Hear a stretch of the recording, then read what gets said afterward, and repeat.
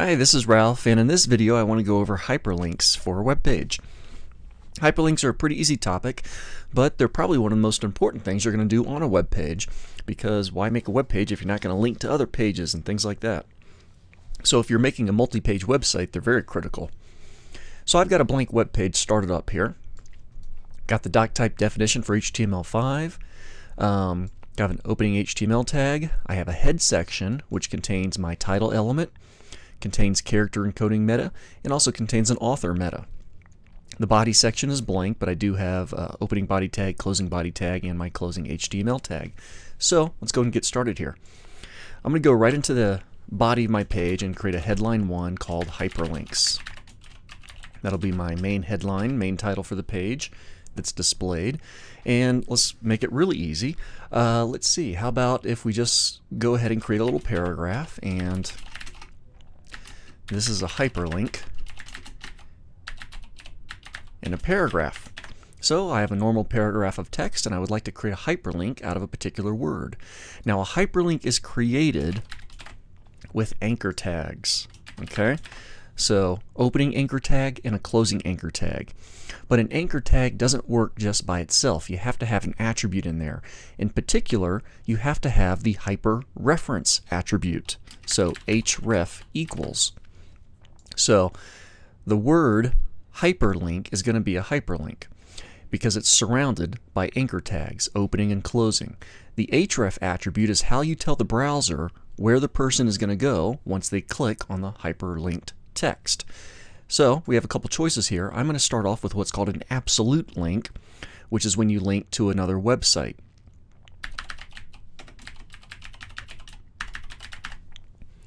There we go. So now the word hyperlink is going to be a hyperlink to the CNN website. And let's just make sure we can see this clearly. Okay. Whenever you want to link to a web page that is outside of your own domain, you need to put in an absolute URL, which is what I have right here. And in fact, often you'll see a slash right at the end of that too. So that is a complete URL. http://www.cnn.com. So I'm going to go ahead and Control S to save. By the way, I do have my file saved. It's all lowercase, no spaces, with a .html extension. Let me jump over to my browser, and I'm going to do, I'm on Firefox here. I'll do Control O, and I'm over on my desktop, so jump over to my desktop. There it is. There's my hyperlinks page, and this is what I have. There's my heading 1, headline 1, and there's my paragraph with a hyperlink text. Let me click on it. That'll take me over to CNN. Fantastic. Click my back button, and I'm back. So, really easy to make a basic hyperlink. Now, what if I want to link to another web page? So let's try this one out. I'm going to do a Control A to select all, Control C to copy. I'm going to make a new file, and I'll just paste, make a new page. I'm going to do a file, save as, and let's see, I'll save this to my desktop, and I'm going to call it page2.html. So I'll even make a couple changes up here. Hyperlinks page 2. Hyperlinks page 2. There we go. And just so this really stands out, I'm going to jump up to the head section of my page, put in, I'm sorry, not script. I want to put in some style. And let's see, I'll just do body, background color. That's a code for yellow. Okay, so I'm going to save that. Now, I'm going to jump, and let's make this more specific. So this is a hyperlink to CNN. So my page 2 is going to have a hyperlink to CNN. Now this is my page 1 that I was at before. This is now going to be a hyperlink to page 2. Now when you're linking to another page that's within your own domain or your own website, you don't put in an absolute URL. Instead, you just put in the file name for that page. So I could literally put in page2.html because that is the file name for the page I want to link to. So I've got my hyperlinks page, which is what we're currently looking at. That has a hyperlink to page 2 in between the opening and closing anchor tags. My page 2 has a hyperlink to CNN, which is an absolute link. So we have a relative link and an absolute link. Let's test it out. So back over to my browser. I'm going to do a refresh. I see that now I have a hyperlink to page 2. When I click it, that takes me to page 2, and I now have a hyperlink to CNN. When I click it, it takes me on to CNN. So that's a little bit about basic hyperlinks. Now there's a couple more things I just want to share with you. The basic anchor tag has to have the hyperreference attribute. There are a couple other attributes you can use. Let me just throw in one more. I'm going to go ahead and put in a title attribute. Okay. Now the title attribute allows you a space to put in more information about the hyperlink. So as an example, this is a hyperlink that goes to page 2. So the title might be, return to page 2. And the title attribute is really used to provide more text information to someone who needs it. Someone who has a visual impairment, they may require or really come to rely on hyperlinks having this extra information, these titles. These aren't very common though, and I'm honestly not in the habit of using them a lot, but I am trying to get in the habit of using title attributes more in my anchor tags. So keep that in mind. So a title attribute can add some more information. Now there's a couple other hyperlinks that I want to share with you. Let's see, I'm on my hyperlinks page. I'm in a paragraph. I'm going to create another paragraph and send me a message. Okay, so now I have a paragraph, and I want to create this whole thing into a hyperlink. So I'm going to, of course, at the very beginning, I'll start off with an opening anchor tag, the end, closing anchor tag. So the entire sentence is going to be my hyperlink. Within the anchor tag, I'm going to do an href equals quotation, mail to, and then I'll put in an email address. So username at domain.com. There we go. So that's how you do a hyperlink to email. Mail to, and then the email address. So I'm going to save this, browse back to my web, or jump over to my web page, refresh, and there's a hyperlink to an email. I'm not going to click it because if you do, that'll trigger your local email program and it'll start to compose an email to that recipient. Now I'm not a big fan of doing email hyperlinks. I don't think it's a very professional way to go for a lot of websites. Maybe for a smaller website it's fine. I'm a much bigger fan of contact forms, which you use, using form elements for a web page, and then of course you can use a little bit of PHP scripting to have it send over to your email. So it's a little bit more professional to go with a contact form as opposed to a straightforward email hyperlink. But in case you need to do one, there you go. And let's see if we can't do another one. How about paragraph with jump to the bottom of this page. Okay, this is going to be kind of a weird one here. Jump to the bottom of this page, and then I'll have at the bottom of my page, how about if I have a little headline 2, you're at the bottom.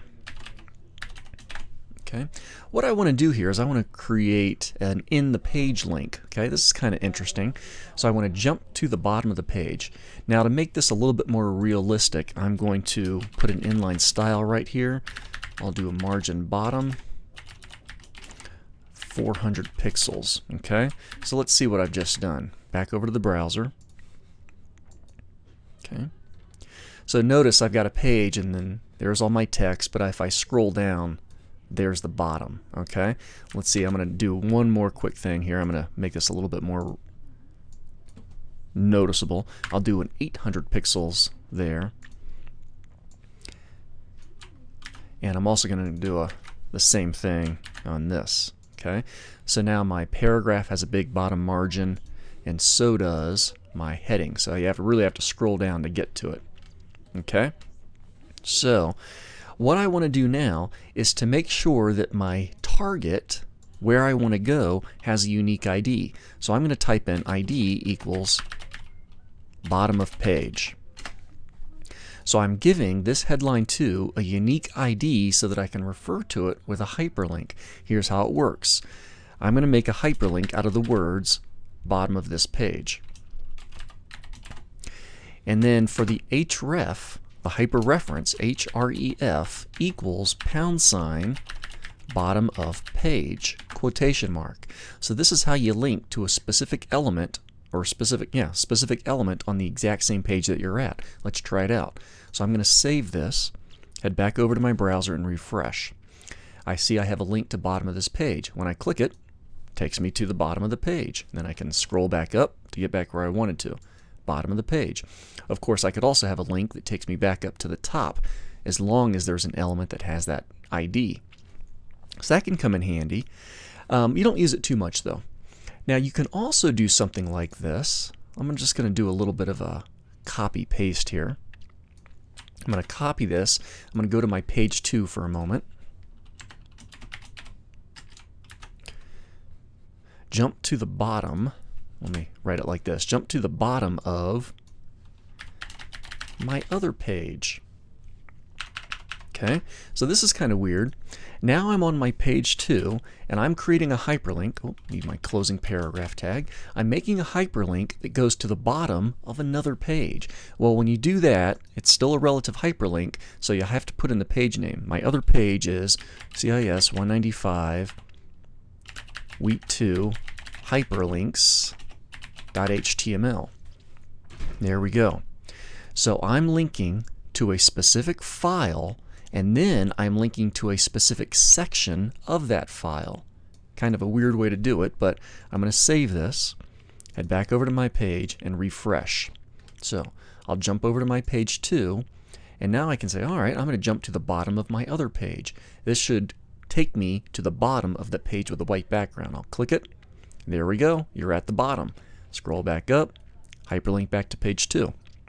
So a little bit more with hyperlinks. And I think there's one more thing I want to show you. Okay, I'm on my page 2. I'm going to do a paragraph. I'm going to insert an image. And I actually do have an image saved on my desktop here. Let me just kind of drag this over so I can see it. Middle and South Sister.jpg. Okay.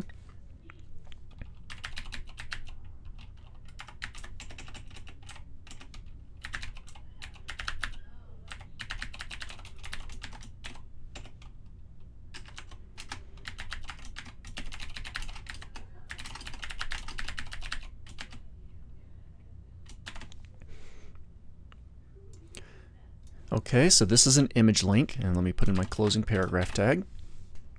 So I've inserted an image into my page as normal, and let's make sure it's working. I'll just head back over to my browser. I'm on my page 2, I'll refresh, and there's my picture. Cool. Back over here, now to make it a hyperlink, you can treat it just like text. In fact, images are referred to as inline images because they're kind of like text. My image is in a paragraph just like my text is. It could be in a div or any other block element. But I'm going to put an opening anchor tag in front of the image, closing anchor tag after the image. Okay, and I'll just put this on a separate line for convenience. href equals http://www. How about just go to flickr.com. Okay, so now my image is going to be a hyperlink to the Flickr website. If I save this, back over to my browser, refresh. Now if I mouse over this photo, notice that I get the little hyperlink hand cursor, and if I click my photo, it'll take me over to the Flickr. Okay, so there we go. So that's a lot with hyperlinks. And we've got relative links, which is when you link from one page to another page within your same domain. We've got absolute links, is when you link from one page to a completely different website. We've got target links, or in-page links. That's when you link right into a specific part of a page, either on the same page or a different page. And of course, you can make email links and links out of images. A little bit about hyperlinks for you.